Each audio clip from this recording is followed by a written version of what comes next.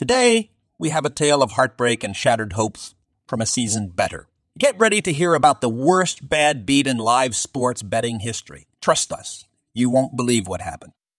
By the way, if you want a free $4,500 to bet with at the sportsbook and casino, check the link in the description. So here's the bad beat. I've encountered my fair share of devastating losses and heartbreaking moments as a sports bettor. But let me share with you one of my saddest experiences.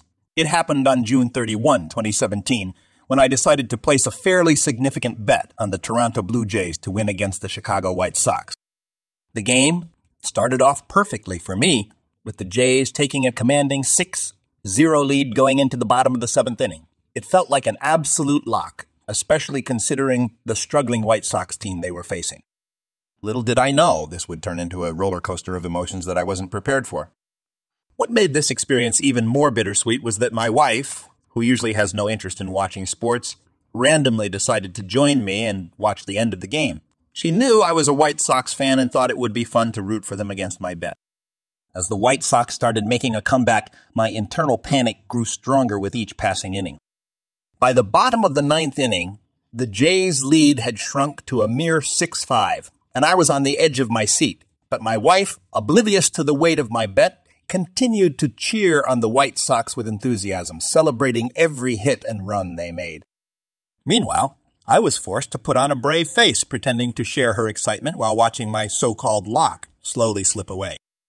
Then, as fate would have it, the White Sox mounted an incredible late-game rally, scoring 2 more runs in the ninth inning to secure a walk-off victory. Inside, my heart sank and I felt crushed by the realization that my bet had been shattered.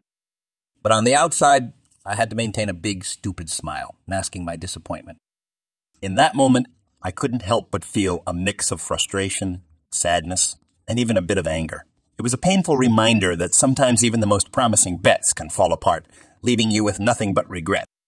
And while this may not be the saddest experience one can have, it certainly left a lasting impression on me. Wow, what a bad beat. That's heartbreaking. By the way, if you want a free $4,500 to bet with at the sportsbook and casino, check the link in the description. If you have your own bad beat, be sure to tell us about it in the comments.